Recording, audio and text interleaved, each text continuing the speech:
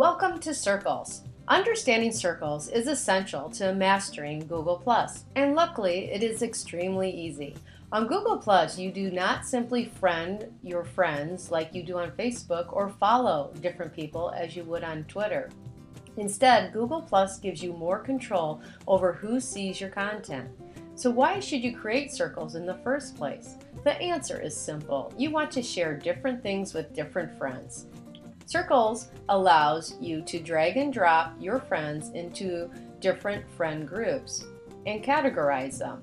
This allows you to put your mom in your family circle, your boss in your work circle, and your best friend in your friend circle. You can create as many circles as you like.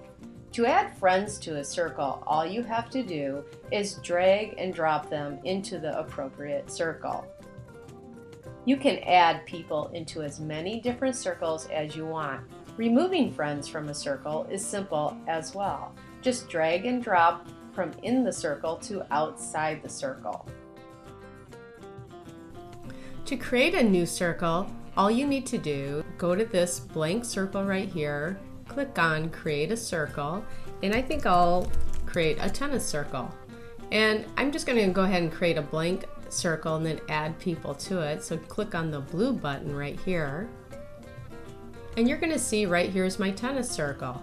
I see someone right now I want to add to it, so I'll go ahead and put Jim in there. And Margaret's a tennis player too, so I'll just keep adding people that are in my tennis group and I want to add to that circle.